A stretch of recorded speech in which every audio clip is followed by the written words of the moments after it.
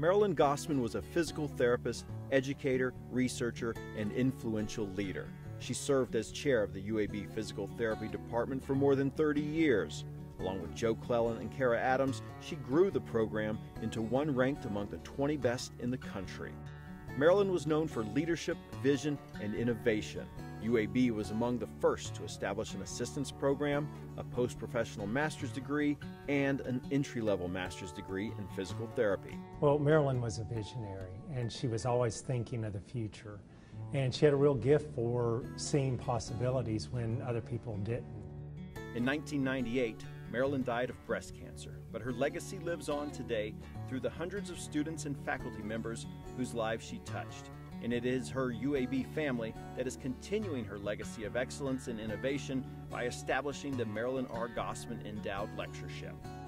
A lot of our current students don't really know who she is or what she did.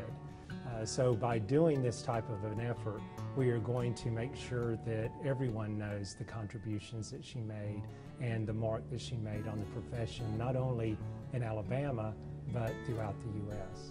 Your generosity proves that if you give something, you can change everything. Thanks to you, the PT department raised more than $100,000 and endowed the Gossman Lectureship. Guided by Marilyn's legacy of giving back and due to your generosity, UAB will host a renowned therapist every year to give a free, open-to-the-public lecture. In line with Marilyn's forward vision and UAB's aspirations, the Gossman Lectureship will forever share knowledge that will change your world.